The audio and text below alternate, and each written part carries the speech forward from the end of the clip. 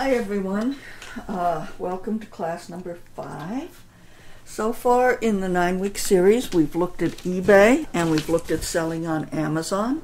We've looked at using web stores through pro stores through eBay and the Amazon web stores. And now we're going to take a little bit of a different tack. We're going to look at actually owning your own business. Instead of sharecropping on somebody else's property, we're going out on our own. Now, this isn't going to be for everybody, but if you want to really be a business owner, this is where you take control. You take that little light you've put out on eBay, and you start using it your own self on your own website. We're going to cut the cord. No more standing around waiting for your landlord to tell you what you can and can't do, who you can and can't sell to, what your profits will and won't be. From here on out, everything you do is determined by your own self. This is your website. You're not bound by anybody else's rules. You're not going to be handing over any part of your big profits to somebody else. And you're not going to be locked in and locked out of your website or your business by somebody else's determination that you've broken a Vero rule, or that you've put the wrong email signature in your receipts, or that you're doing something that they don't like. Now you make the decisions. You're the boss. From here on out, it's a new day in your business. You're the one who decides what you're going to do and whether or not it works. If it doesn't work, you're the one who's responsible for the failures, no excuses. If it does work, you're the one who reaps the benefits, no profit sharing. From now on, we're going to be brave. Every day we're going to try something new. If eBay's safety net makes you feel like you can't break out, you need that safety net, then owning your own website may not be for you. If you do feel that you're starting to be a little bit constricted in your traffic, then this is the time to move on. You don't have to quit eBay. eBay is one part of your arsenal, but it's not your whole business. When you're selling exclusively through eBay or exclusively through Amazon, you don't own your business. You rent your space from eBay or Amazon, and they own you. So from now on, we're going to try something a little bit different. We're going to build new skills. We're going to learn every day a new thing that we can do, and we're going to do it. You're going to own your mailing list. eBay's not going to tell you who owns your mailing list, or who's on it, who's not, who you can send it to, who you can't, what you can say, what you can't, whether your links are good or bad. You own your list. If you get blocked for being a spammer, that's your problem. You don't turn to eBay or daddy or mommy and make them help you fix it. You learn how to fix it, and then you do better. You're going to own your own blog.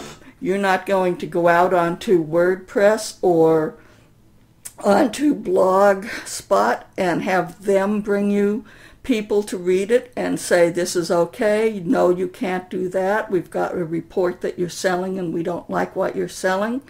If people don't like what you're selling, they won't come to your blog. It's going to be your problem, nobody else's. But when you make money, that's your money. That's your business. That's your success. You're going to own it. You're going to go higher than you've been before. You're going to have more confidence. You're going to have more success. And you're going to have more profits because you own everything. From here on out, you don't wait for eBay to drive traffic to your store. You don't wait to see if somebody else can bring in your customers.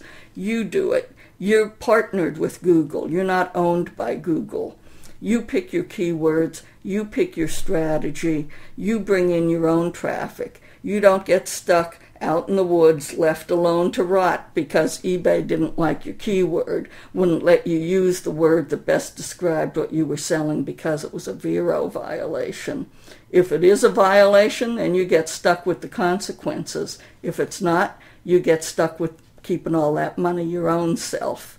From here on out, you're the boss. You don't answer to anybody but yourself. Your success is your own success. Every day you get up, you make the decisions, you own your business. So let's get started looking at what that means. We're going to go through a number of the tools you'll need to work your business now. And each of these, we could spend a whole class just showing you how to actually use some of them. But a lot of it you're going to learn how to do just by doing it. You'll make some mistakes. That doesn't matter. You learn through your mistakes. That's what it means to own your own business. Nobody's right all the time. You'll maybe take some losses in the course of these things as you experiment. That doesn't matter. You don't succeed without failing first. You have to try things over and over again to find out what works. You're never going to be satisfied when you own your own business with your first result.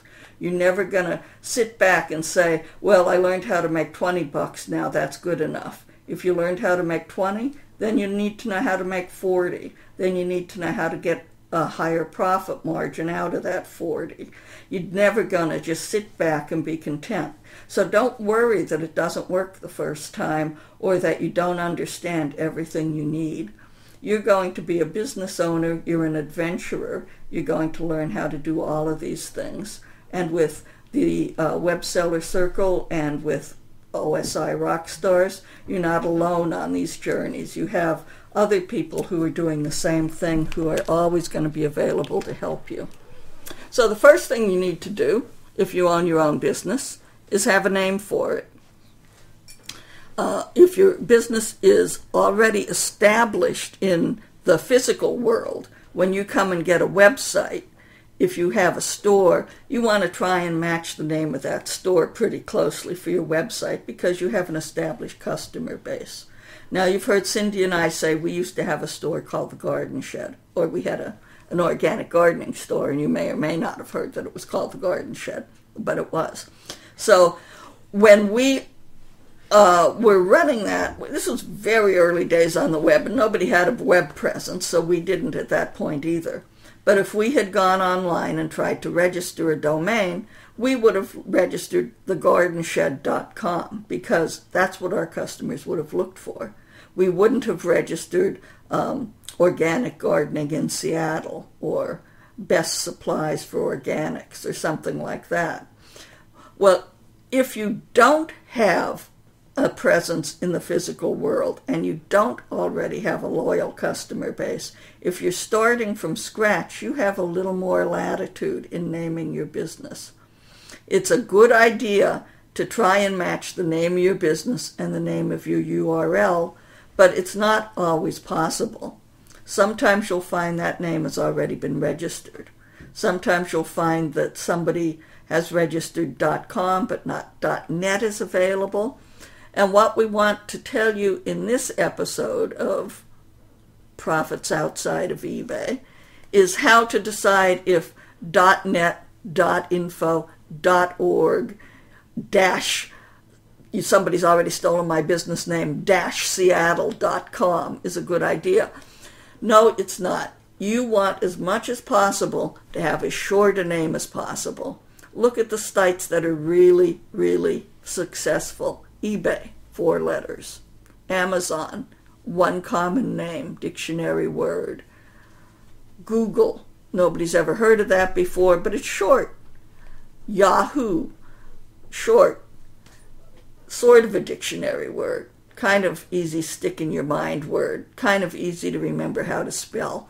The big sites don't have hyphens. They aren't .net. People by default are going to type .com, so you're just driving your business to your competitor with a similar name if you just try and get cute and go .net or .org, or even weirder still .edu or .gov or something totally inappropriate. Stick with the .coms. Try to avoid those hyphens. Yes, you'll hope that people will be finding you through links and they won't have to click on them or type them out. But a lot of people actually are going to just have your name somewhere and try to type it in. If it's a long, complicated name with a bunch of hyphens, they're not going to find you. They're going to get frustrated. All of us try to type accurately. Almost none of us do. We all have what's called fat fingers. You hit 2 fingers on one key. You hit a comma instead of a period for .com. You can't remember if the name of the URL starts with the or just the word itself. So do you go to The Organic Store, or is it just organicstore.com? The Garden Shed or gardenshed.com. You want to try and make it easy on your customers. So use Garden Shed. Less typing, better. But while you're at GoDaddy, also register The Garden Shed. Any combination of misspellings and common usage and easy ways to misunderstand the name of your store, register them all.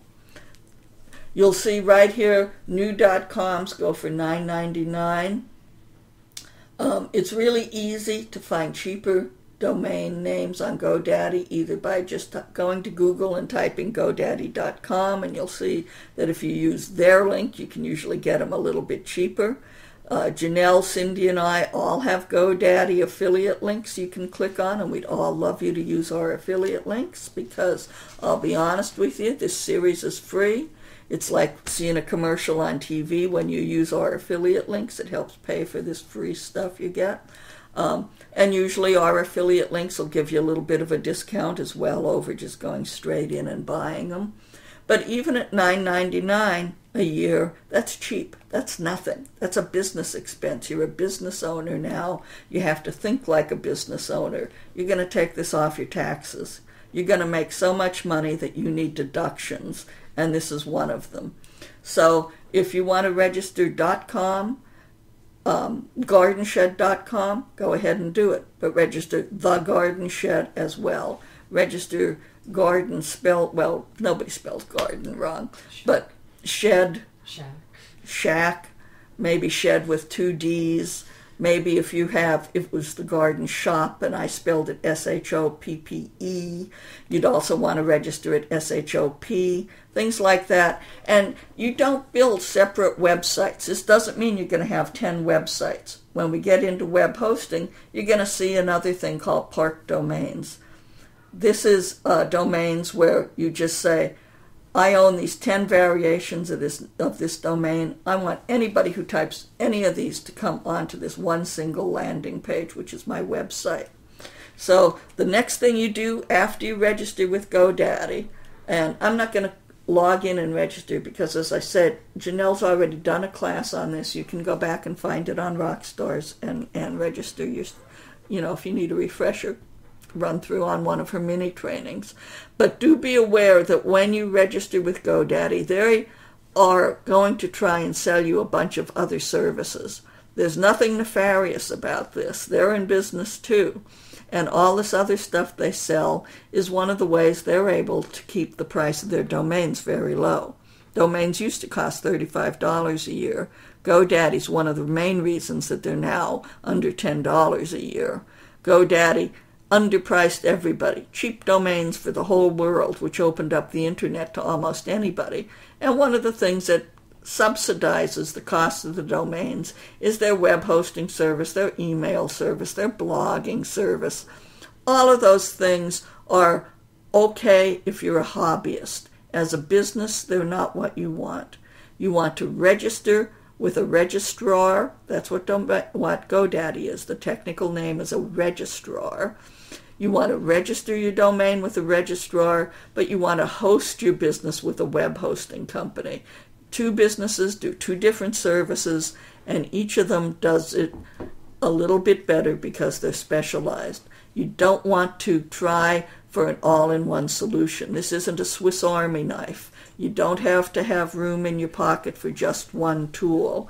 You want to be able to go out and get the best service at the best price, or at least a competitive price. And that means that when you go to web hosting, you're going to move away from GoDaddy.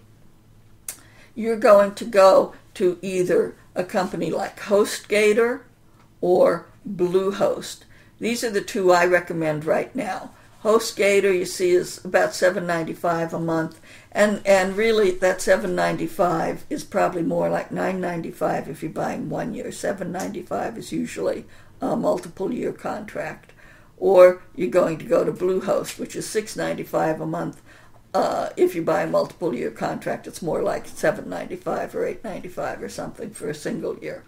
What both of them have in common is unlimited hosting, unlimited file transfer, unlimited domains, virtually unlimited email accounts, and then a whole lot of other stuff. Plus, you'll get a free domain when you sign up with either of them. I would still register my first domain. See, unlimited, unlimited, unlimited. That's important. Why is that important? Because, first of all, as we said, you're going to have a whole bunch of domains that may be pointing at your website besides just the real name of your business. And you don't want to be paying $10 for every add-on. Those add-ons should be free. It's also important because as you grow, you may find that you want to put up some extra websites. Maybe your main business is selling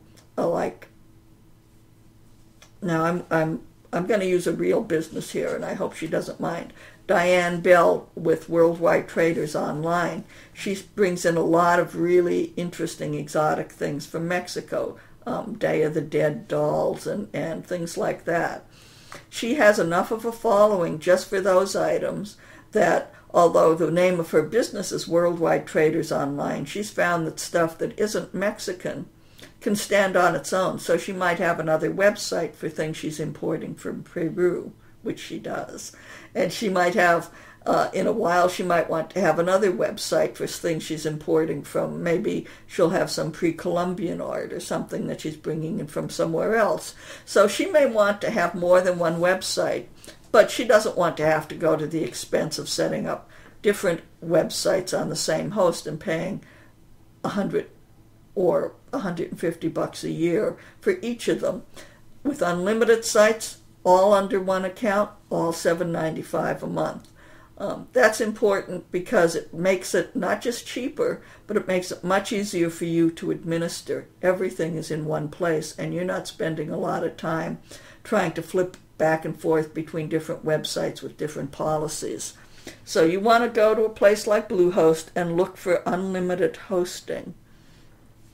And generally speaking, I would sign up with GoDaddy for as long as you can get your the name of your business, and that's usually 10 years. So with GoDaddy, when you register the domain name, go for the 10-year registration. You've got a commitment to your business and you want to own that name. So go ahead and pay, the whopping $60. As I said, you're going to make a bunch of money. You're going to want deductions. You're going to write this off. $60, nothing. Go ahead and pay it. When you come to your hosting company, though, the first year you're with them, I would recommend, even though it's going to cost you an extra $12 because it'll be an extra $1 a month, go with the 1-year contract so you're sure that their service meets your needs. Don't try and save $1 a month by signing up for 3 years with somebody you've never done business with. I've done business with Bluehost for about 5-6 years now, and I really like them. They fit my needs perfectly. That doesn't mean they're going to fit yours. So before you make a long-term commitment to your web host to save a little money, go ahead and check them out with the 1-year fee. Now let's log into Bluehost, and I'll show you what else you're looking for. If you don't already have a web host, and maybe you don't like Bluehost or HostGator for some reason, and again, this is the kind of thing where you can come in directly and sign up. Cindy, Janelle, and I all have affiliate links to this. You can get in through all of our affiliate links. We'd all really appreciate it if you use our affiliate links. But you don't have to. There's no obligation on this stuff. It's just, like I said, it's a commercial. You buy Coca-Cola watching this TV show. The TV show is free. You don't buy Coke, you have to pay for cable. So I'm going to sign in here to my account, if I can do this one-handed. And I'm going to show you one of the features that I really like about Bluehost. Now, this is standard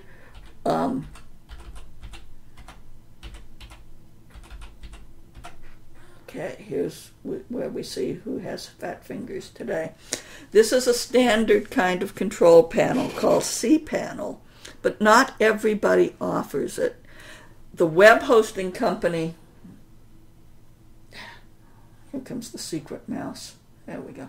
The web hosting company actually has to pay for this, and not everybody pays for it. So you may find that your host has some kind of cheap imitation control panel that's much more difficult to use than cPanel, or they have non-standard applications inside of their control panel, which if you don't know how to do some of this stuff can make it harder for you. I would suggest that if at all possible, you go with a hosting company that uses the real thing, which is called cPanel. You can see it right up here, cPanel. And when you look down along their sidebar, I lost the mouse again. When you look down along their sidebar, you'll usually see something telling you what version of cPanel it is. cPanel build blah blah, cPanel version blah blah. That lets you know it's the real deal. Now, as I said, this is important for two reasons. One, you're getting the standard web applications. There's this thing on the web called LAMP, L-A-M-P, that stands for Linux, Apache, MySQL, and PHP. Those are the four things that go into the back end of most websites these days. And if you follow their standard usage on cPanel, your web applications will be integrated, much easier to use, and much easier to administer. You'll be able to use a whole lot of other things that are built to integrate with those four applications without your having to know how to do any programming yourself. So, for instance, if you want a WordPress blog and you're not on a site that has PHP and MySQL, you're just going to have to pay somebody a whole lot of money to figure out how to get their web applications to run on a non-standard service or on a Windows service or on something that doesn't have your version of PHP. Not worth the trouble.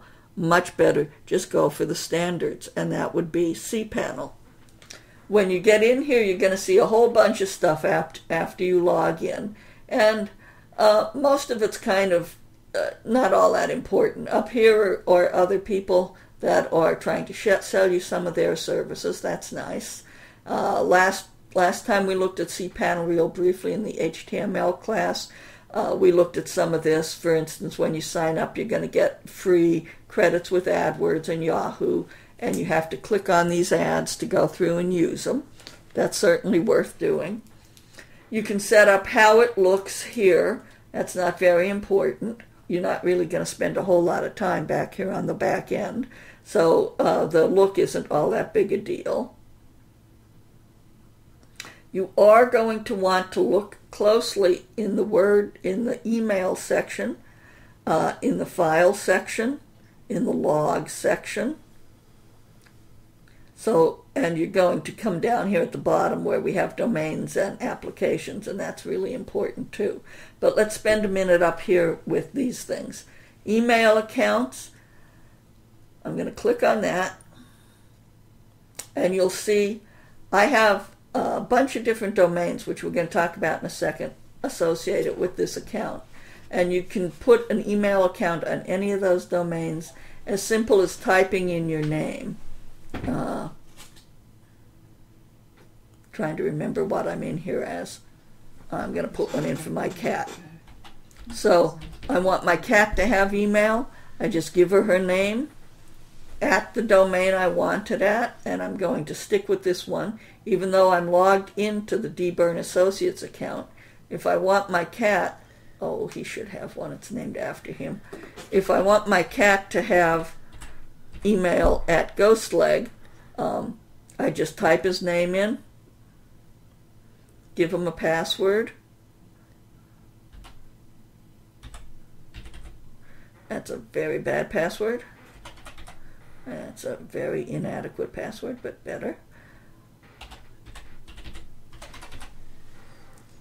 and say create. And that's all you have to do to create an email account. It's just that simple. You have virtually unlimited accounts with this kind of $8 a month. Is that important for a business? Well, if you go to a business, and now remember, you're on the internet. Nobody knows you're one person in your pajamas in the living room. If you go to Amazon and you want to ask a question, and you have a choice of email addresses between jeff@aol.com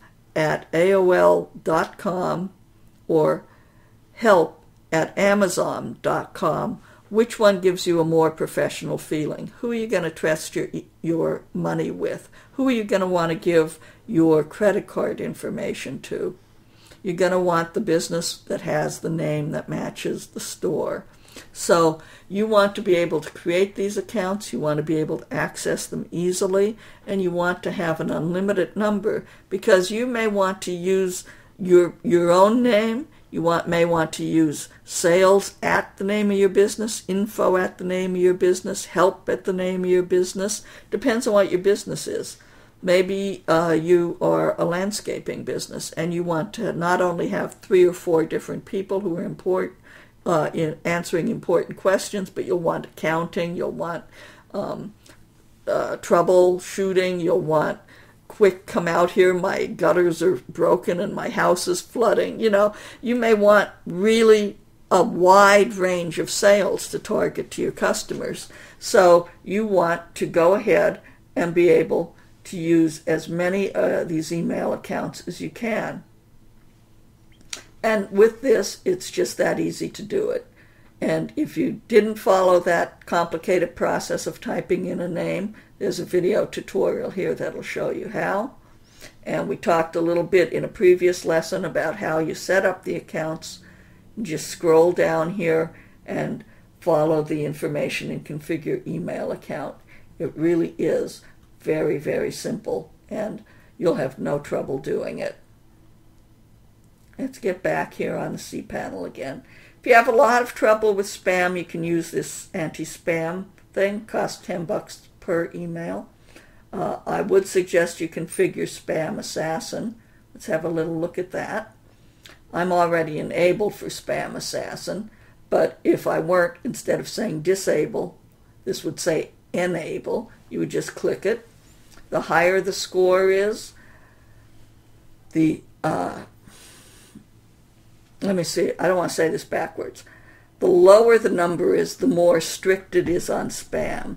So 10 will let a lot of stuff through. 1, you'll probably get a lot of stuff that isn't spam in your spam box. So you want to be careful with this. Start at 5 and then figure out what kind of setting really works for you. When you're feeling pretty confident in it, you might want to go to auto delete spam.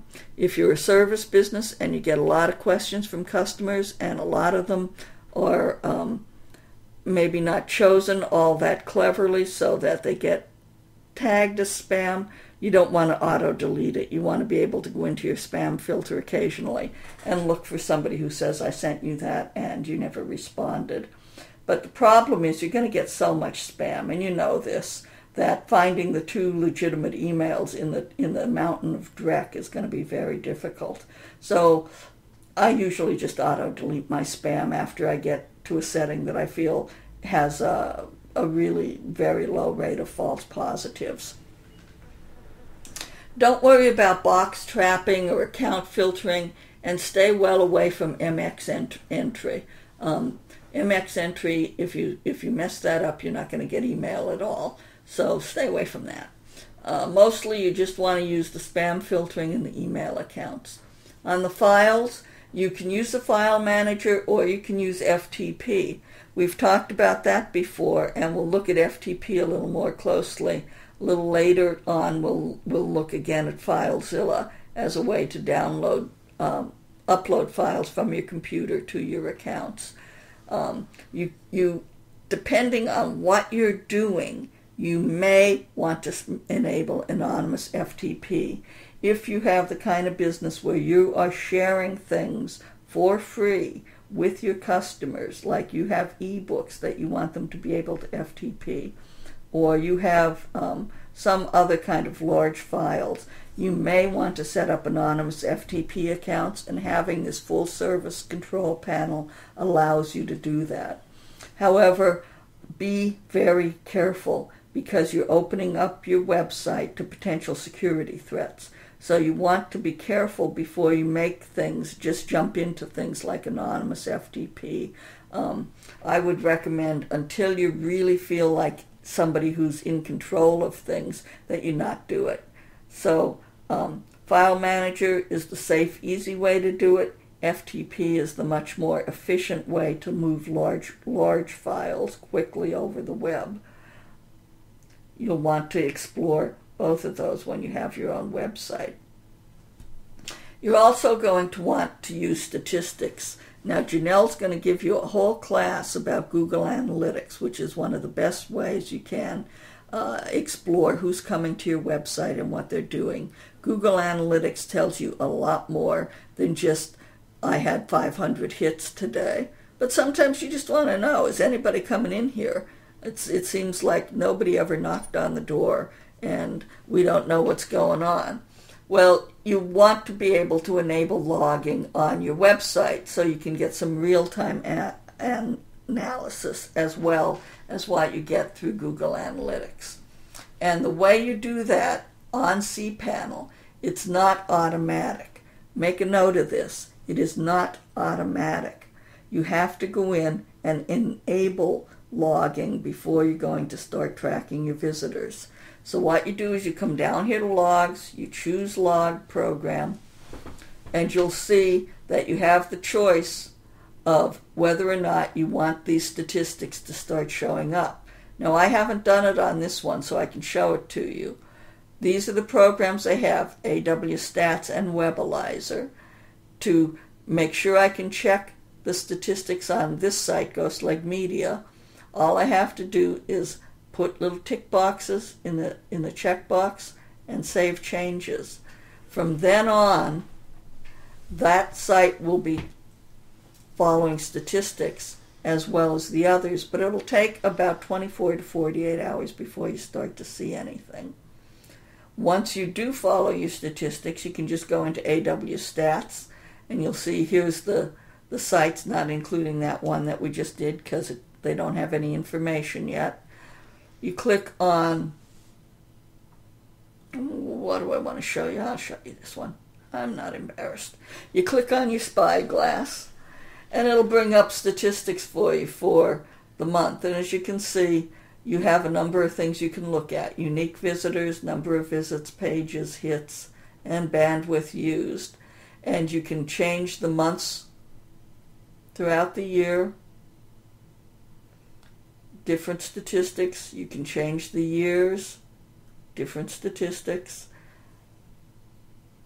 You have a lot of choices going back basically from the time you enabled it until now. These are your rough stats. Unique visitors doesn't tell you a whole lot. It's not the most important thing you can know because people can be coming in for all kinds of reasons, and that's why Google Analytics is important. That'll let you track not just who's coming in, but what they're doing once they get there. And you want to attract people with commercial intent if you're running a business online rather than a hobby site, or if you're running a site with you have a site with AdWords on and you want people clicking, then you just want a ton of people coming through. If you're adding a business site where you're trying to target a good audience, you don't care if 100 people come in by accident and then click right back out. Those are not your people, so the gross visitor traffic doesn't count very much.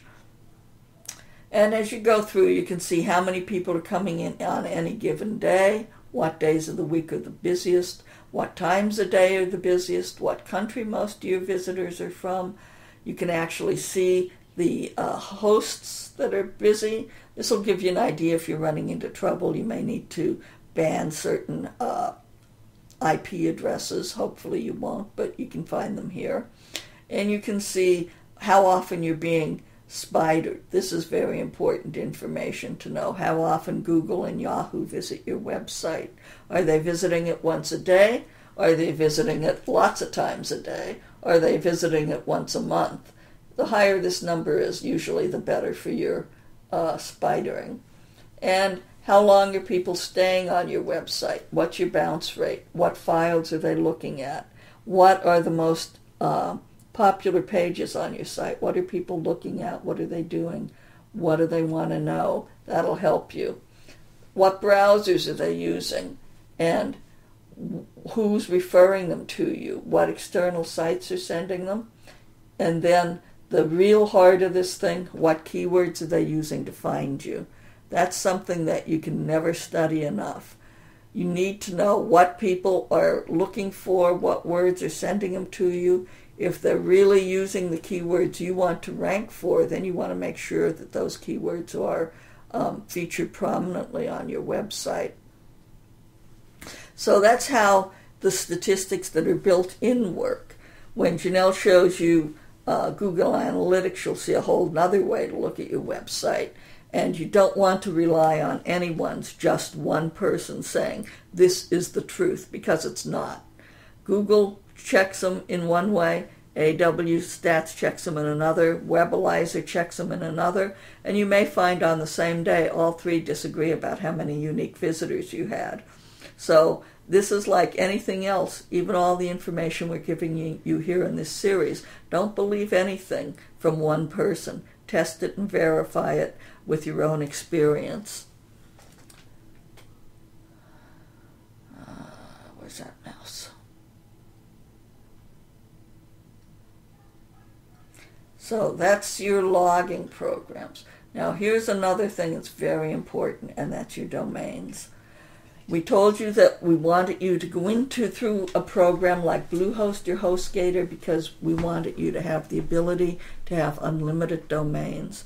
Maybe you can save a buck by going through somebody else's web service and getting one domain. As you grow, it's not going to work for you. This is like saving money by going and buy clothes that really don't fit. Yeah, you save $3 buying those shoes, but now you can't wear them. You didn't save anything. You wasted your money. You have to buy something that lets you grow. The clothes that fit you in kindergarten could be cute as a button. Buy those little tuxedos for children.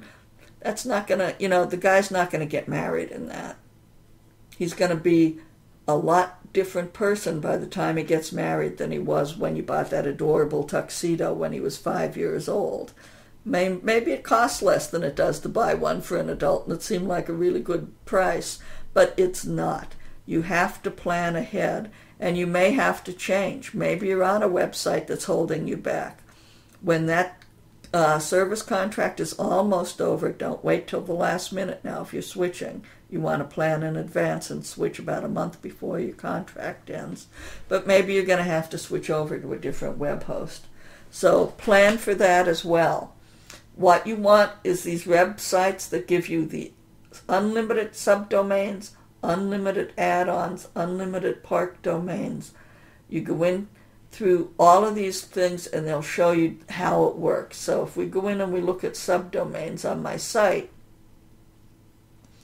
you'll see that I have a whole bunch of subdomains here. Subdomain is listed at the beginning of your domain. So if I go and type elegantebooks.ghostleg.com, I get a site that's just for Elegant eBooks.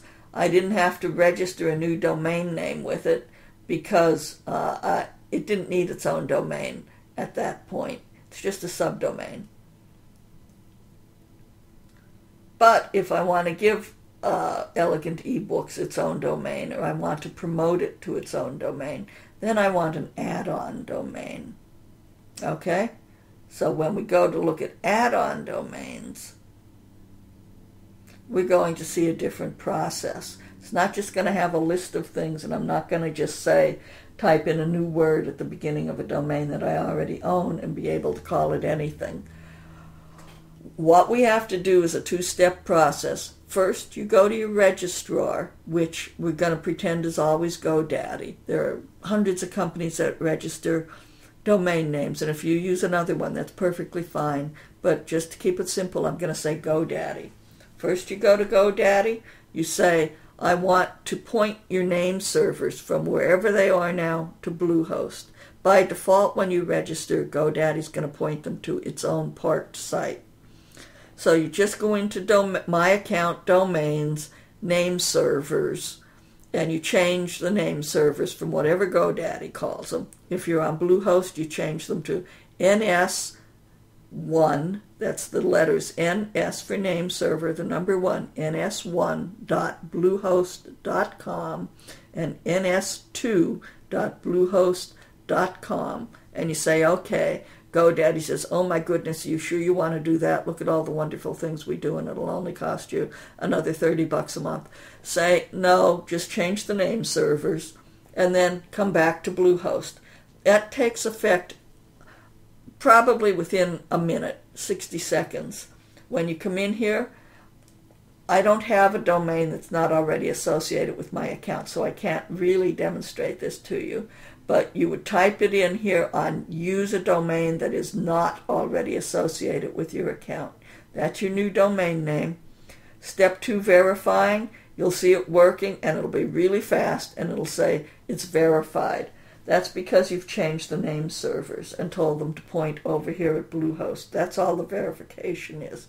It's not actually you. It's just verifying that Bluehost is going to be the hosting site.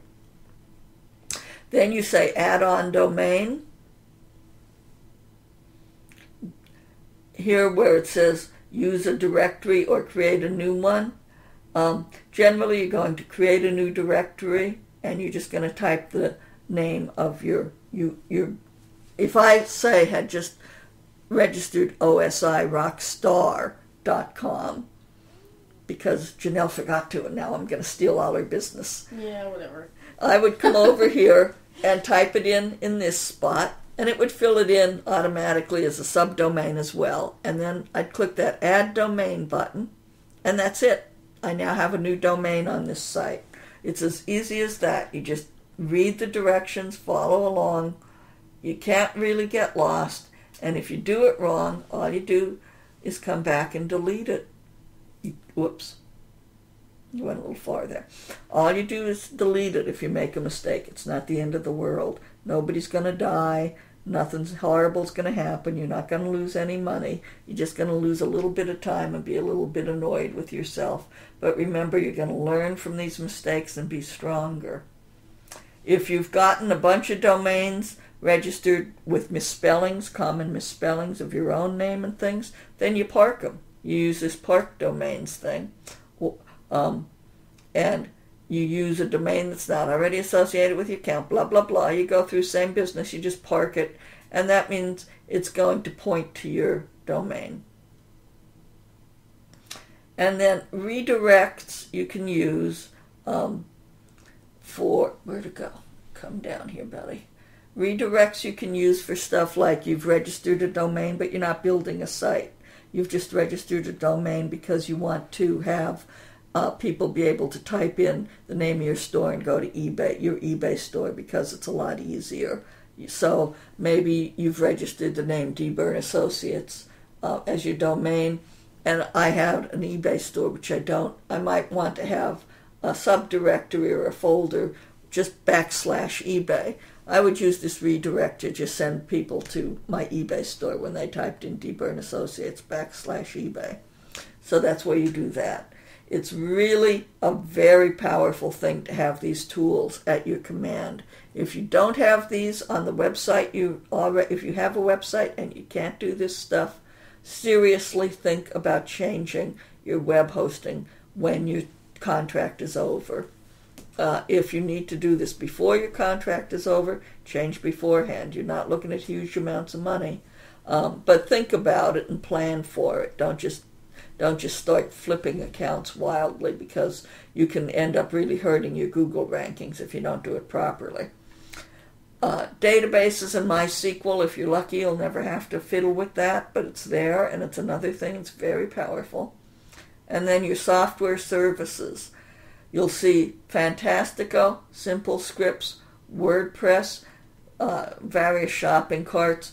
These are things that will help you get the most out of your website by using it to install scripts like shopping carts, forums, bulletin boards, WordPress blogs, all of these things that used to take a lot of programming skill, you'll be able to do with just a few clicks of the mouse yourself once you own these accounts. And again, if you do it wrong, you just delete it and start again. If you find that the process is actually simple but you're not interested in wasting your time doing it, you can hire somebody to do it for you. What we want as business owners is not to necessarily do every single task ourselves, but we do want to be in control of the process. We want to make the decision. This is what I do, this is what I delegate, and this is why I delegate it. We're never going to delegate out of fear here. We're not going to say, oh my God, technology, I'm a girl, I can't do this stuff. I was raised to wear pink dresses and not break my fingernails. None of that stuff anymore, no excuses. Technology is not hard and it's not scary, and every day it becomes more user-friendly. You're going to understand all of these processes, how they fit into your business, and you're going to be able to say, I could put up that blog and spend 2 hours tweaking it and getting it all right, but you know what? It's just not worth the effort to me. I'm not that interested in doing it. I don't have the time to do it, and I could much more profitably be spending my time going out and networking on a social networking site for this extra hour I have during the day and bringing in new clients and new customers that way. So that, you look at it and you say, okay, an hour on Twitter, that made me $300. An hour putting up a blog, that cost me $50. Which is the better way for you to spend your time? Or you may say an hour on Twitter, I just wasted the whole time talking about the Beverly Hillbillies. So, be honest with yourself. Maybe you're going to do it, maybe you're not. But make it a business decision, not just a decision made out of, I don't know how this stuff works. Know how it works. If you owned a bricks and mortar store, you would come into it every morning and you would know what was going to happen in that store during the day. You wouldn't know everybody who's going to cross your doorstep. You wouldn't know what they were going to buy. But you would know that if they asked you a question about your business, you would know the answer to it. In my gardening store, if somebody came in and wanted to know something about trees, which is something we had nothing whatsoever to do with, I knew where to send them. I didn't feel embarrassed by not knowing the answer to that question, and I didn't worry about it. But I knew that if people were going to ask that, I had to have some kind of answer for them. You're the same online. You don't need to know every single little jot and tittle about how programming works, but you need to know what does and doesn't work for your business so you can make decisions based on what's profitable for you. That's all I want to show you here about the back end of Bluehost. So I'm going to log out and I'm going to go to a regular website. Now, this is what a traditional website looks like, and this is one of the things you can host on Bluehost. You've probably seen websites like this. This is Cindy's website. What a coincidence.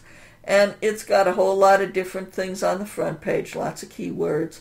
It's got a whole lot of pages that you can splash around and see what she's doing, what she's selling, what her different departments are, what classes she's teaching. These are all individual pages, all made with an HTML editor like I happen to know what this one's made with. This one's made with Front Page, but you might use PageBreeze, you might use Dreamweaver. This is a traditional website we're all used to. This is a blog. We've all seen these by now, too. Every day or a couple times a week, hopefully, there's a new post telling you something that new on top, There'll be a date. It'll be short. It won't go on for a really long time. There'll be some links on the sidebar, maybe some more pages, but not a whole lot. And that's how websites have been built up until now. I'm going to show you now a website that I'm working on for a client. And this looks, I would think, if you don't know, this looks like a traditional website. Right now, this website is up to 20-some pages. I think there's 25 or 26 individual pages of information on this website. You've got pictures, you've got nice effects. Yeah, that's not nearly as interesting. You've got a header here that changes, you've got drop-down menus, you've got all kinds of stuff going on. And it's got an integrated blog. What's interesting about this website is that this website is built entirely on WordPress. There's not a drop of HTML coding that I did on this website. And yet it looks like a traditional website. It can do everything a traditional website can do, except you don't have to hire anybody to make the back end work for you. The big advantage to doing it this way is that what we've got is content management. We've got a class coming up on blogging, and you're going to learn a little bit about this. But what that means is if these guys come in and decide they don't want to look like, they don't like this picture I have on the front page, or they don't like the rotating header I'm using, they can change the whole look of the website with a couple of mouse clicks and not have to change a word of the content. The design and the content are separate. As a business owner, this is very powerful for you because it means that you don't have to hire a designer every time you want to make a change. You don't have to hire somebody that knows how to code every time you want to put in a new logo. You just can hire somebody to do one or the other, or you can have an employee go in and update details. Like these guys love to put in weird stuff like so-and-so has worked for us for 15 years. Whoops, now it's 16. Whoa, here it comes 17. And every time they do that, they'd have to hire me to come in and change the number 16 because they didn't want to do HTML, they didn't want to use FTP, they didn't know how to get into the back end of their website. And something as simple as changing 15 to 16 would turn into an easy $50. Well, I'm talking myself out of that job at the moment by making it easy enough for them with WordPress that they can figure out how to come in and just change the number 15 to 16. As a business owner, you're going to want to consider which of these models works for your website. WordPress isn't perfect. It's not the best e-commerce site. It's a good one, but it's not as scalable as some others. So maybe you're selling 15, 20 items. You can get a pretty good shopping cart on WordPress. Maybe you're selling 3,000 items and each of them has its own size and its own color. WordPress may not scale very well for you, so you want to think about it. But that's a decision you'll make for your own business. This is a possibility. The other thing you're going to need to be able to do as a business owner is accept money. We all want to be able to do that. And that can get complicated on the web. Again, we're starting out. Most of us are probably not at the point where we need a full-scale shopping cart with a separate merchant account through a bank. If you do need that, hooray for you. Hire it done. Don't cheap out on that. That's a difficult little bit of coding, and it has several steps. Getting a shopping cart is only one step. It sounds like a shopping cart if you're not familiar with it. A shopping cart sounds like you get a shopping cart, you're set. No, you're not. A shopping cart is what it says it is. It's what customers look at and put their stuff into. But you can't collect your money from your shopping cart. Your shopping cart doesn't pay. Your merchant account pays.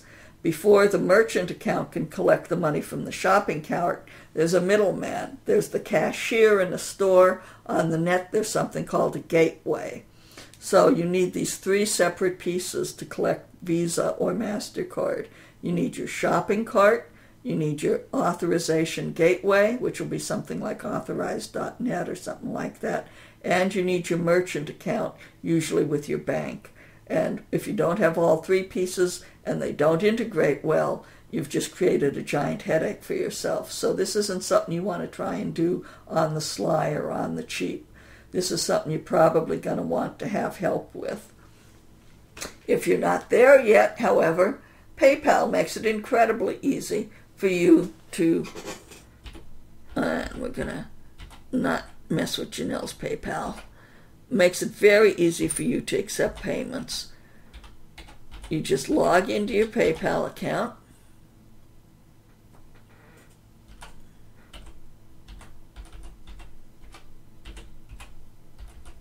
And I have to be quiet while I type that, or I'll say it out loud as I'm doing it, because I type and whisper to myself. And I'm not going to do that because this is being recorded and you'll all get in here and steal all of my big money. I empty my PayPal account totally every day. So you come into PayPal, you log in, you go to Merchant Services. Nothing happens. Here we go. And PayPal has made it as easy as pie. You've probably all used the send invoice stuff. You can use a virtual terminal if you want to accept credit cards. They make it possible to do it without a merchant account using a virtual terminal. Costs like about $30 a month, I believe. And PayPal will help you set that up on your site so you don't need the whole traditional shopping cart. Or you can just use buy now buttons or add to cart buttons on PayPal. And these have become quite powerful themselves. The buttons, if you just have a few things, you just make an individual buy now button. And you can do it for products, services, donations, subscriptions, recurring, or gift certificates. It's really easy. And you just scroll through. If you want to make the button add things into your cart, you obviously would do add to cart instead of buy now. And you can have drop-down menus to customize a button, by which I mean, let's look at that, and you'll see the example here. If I'm selling a shirt and it has different sizes, I can have the person be able to pick that out. That's really a great feature that PayPal's added in the last couple of years. I'm not sure how long it's been, but you didn't used to be able to do that. It's become much more flexible. And because a lot of your buyers may be coming from eBay, they'll already have PayPal accounts, they'll already be familiar with a lot of this. So you can just create these buttons on your own. You walk your way through, and I don't know if it'll let me do this. When you're all done, I don't want to create a button, I'm lazy. But when you're all done, you click Create Button, and I think I'll get an error message here. Now look, they'll let me do nothing. When you're all done, all you do is select this code, and you go into your web page, or you go into your WordPress backend, depending on what you're using, and you paste it in where you want it, and you get a Buy Now button. It's encrypted, it's safe, it's convenient, and it's the easiest way to start getting payments on the web. So if you don't want to go through the hassle of a shopping cart and you're just selling a few things, that's the best way for you to do it. You can also use Google Checkout. Go to checkout.google.com. If you don't already have a shopping cart, a Google account, set one up, and then come back here. And you'll be able to do something that looks very much like PayPal, only it has Google's name on it instead of PayPal. It's worth your while to give your customers more than one option. You don't want to overwhelm them. If you give them too much, they don't know what to do. But if you can give them Google and PayPal, you'll be able to answer the objections of the people that don't like PayPal, and you'll also be able to send invoices for credit cards, which people seem to accept more through Google than they do for PayPal for some reason. So look into taking money through both of those. Now, we've talked about HTML a bit, and we mentioned this once before. When you make a website, you may see classes teaching you how to make a website, and that's all fine, But what you want to learn to do is not learn everything there is to know about HTML. What you want to learn to do is use your software to do the tasks you need to do. So if you're going to take a class in Dreamweaver, or take a class in FrontPage, or take a class in PageView or EnView, or whatever HTML editor you use. Now, PageBreeze is free. It's very easy to learn. It mimics FrontPage pretty closely, which is a lot easier to use than Dreamweaver. And it is pretty good on web compliance. So it's a good place to learn to do this. I would suggest you download it. It's www.pagebreeze.com. It has a lot of templates built in, and you'll be able to make your own web pages. You can upload them to a private directory if you don't want the world to see them on your website. And learn how to do some of these tasks for yourself. You'll be able to make your own PayPal buttons. You'll be able to experiment a little bit with different looks for your website. So even if you don't plan to do a lot of coding yourself, get a free copy and learn how it works, so that when somebody does do some coding for you and it's not working, you'll be able to have a good idea why. You can say, well, I want you to go in and change that left-hand sidebar from blue to green, and know what a left-hand sidebar is, and that it can be changed from blue to green, so that if your web designer says, no, that's not possible, this is hard-coded into the website and that's the only way it looks, you'll know that your web designer is either crazy or lazy, and you'll know whether or not you want to stick with them. You won't know that if you don't know anything to start yourself, so get it and just look at it. We've also talked a lot about FTP, and once again I want to encourage you to download FileZilla. You may or may not be downloading a whole lot of programs, but the ones you do download for your website are the most important tools, are the HTML editor and the FTP client. So get FileZilla, and you get this from FileZilla-project.org. Now, that's a mouthful, isn't it? What is that? This is why I'm going to show you real quickly, hopefully we won't crash the computer and knock ourselves offline, why you want to make sure that you register domain names similar to what you are. If we go to FileZilla.com, what do we get here? What is this? This is not what we want. This is why it's important for you not to let your domain name go out to somebody else's account. So make sure to register your own domain names. When you're trying to find FileZilla, you may have to Google it to get it. It's FileZilla-project.org. Download it. Follow the tutorial that's available on Bluehost or HostGator. They're very good tutorials showing you how to use it. The other thing you're going to want to do if you're making websites is learn to work with graphics. Now, you don't have to become a genius photographer or Photoshop guru, but you do need to know a few basic things like resize, rotate, crop. You may want to be able to change the orientation of the picture, flop it from left to right if it's an arrow, things like that. Photoshop Elements, as Janelle mentioned in her newsletter, is on sale, and you can come over here to the Ghostleg blog, which is ghostleg.com/blog, and scroll back a couple of days, and you'll find the link to the sale price on Photoshop Elements. It's 40% off for, I think, till the end of April through Adobe. They're just blowing out a big sale on that. If you don't want to pay for Photoshop, there's something called the GIMP.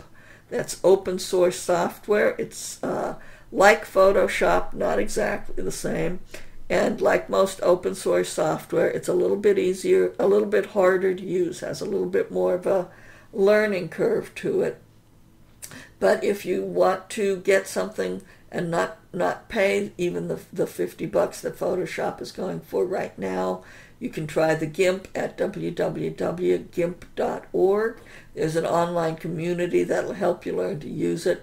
As I said, it is a little more difficult for my money than Photoshop, but you can do that, and it'll be worth your time. It's another thing that's worth the investment, at least to have the basics.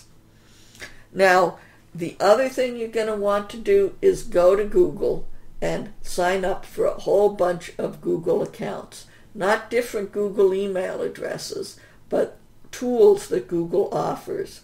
If you go to Google and just sign in, you'll see up in the corner there's something called My Account. And once you're there, you'll see what you've already got. And of course, you're going to want Google Analytics. Janelle's going to give you that as homework. So here's a little early warning. But look at the bottom where it says try something new. Click on that more. You're going to want to sign up for a whole bunch of Google tools. You'll be amazed once you start using them how much information Google makes available to you for free, and what extraordinary amounts of really important information about your website you'll find through different search tools, different keyword tools, all the stuff Google gives away. You're going to need to sign up for a bunch of these. So if you don't have a Google account, you're going to want to get one of those. Now, that's all I want to go over with for you today. That's a whole lot of stuff, I know. And it is important that you learn at least the basics of all of this, but not today. You don't have to learn everything at once. As we said at the beginning, today's the day this starts. It's not the day it ends. Today's the day you jump off the cliff. Hopefully, you're going to learn how to fly before you hit the bottom, but you're not going to learn it all at once. That's a really weird metaphor. Something less drastic that doesn't end in a splat, okay? Think of your own metaphor. No crashing, no burning. We're all going to be successful because we all have the talents and the tools. The reason I'm thinking of the cliff is because what holds most people back from doing this is fear. And today's the end of your fear. Today you've seen what the tools are, what you need, and you can do it. Now, we are still here to help you. You don't need the safety net from eBay or Amazon, but you do have the safety net of OSI Rockstars and Web Seller Circle to back you up, to help you, to keep you on the path.